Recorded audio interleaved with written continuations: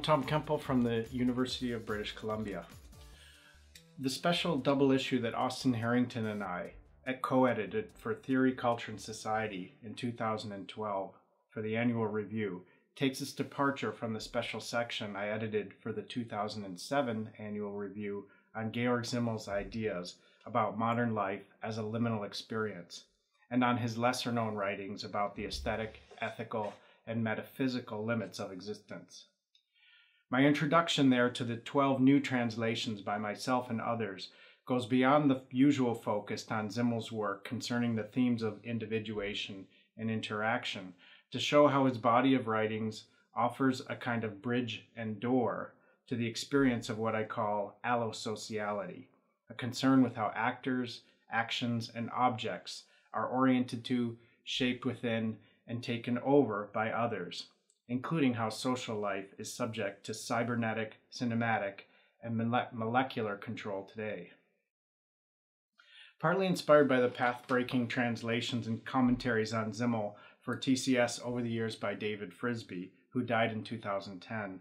Austin and I worked together during my study leave in Simmel's native Berlin, soliciting essays from 14 scholars, stressing the metaphysical strains of Simmel's unique way of addressing philosophical questions through sociological observations, and of combining impressionistic insights with systematic reflections. In addition to showcasing the new scholarship, we were also motivated by the appearance of the first translations of Simmel's monumental work from 1908, Sociology, Investigations into the Forms of Association,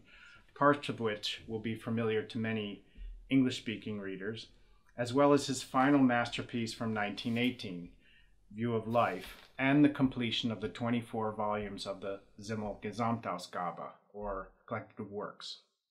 To illustrate some of the themes addressed by our contributors, I translated a selection of Simmel's lesser-known and anonymously published writings between 1897 and 1902 for the journal Jugend, a venue for creative writers, poets, musicians, and avant-garde artists from the countercultural Jugendstil or Art Nouveau movement, some of whose writings and designs accompany Simmel's texts. These pieces often anticipate or ironically undermine the more conventional treatment of sociological themes that Simmel addresses elsewhere, such as the comical sketch Beyond Beauty and the poem Only a Bridge, as well as the 4 allegorical, anecdotal, and experimental vignettes on money, lies, happiness, and acting that I selected from among the series Simmel collectively titled Moment Bilder sub specie Eternitatis, or Snapshots under the Aspect of Eternity.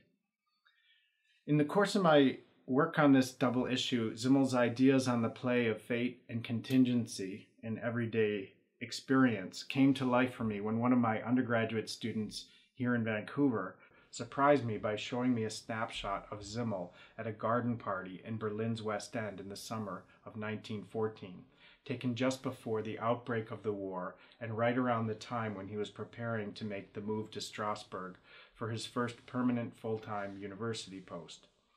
As it happens, Simmel's best friend, the political economist Ignaz Jastrow, is the grandfather of a woman my student had befriended on the ski slopes of British Columbia. I hope you enjoy reading the special issue as much as I enjoyed putting it together.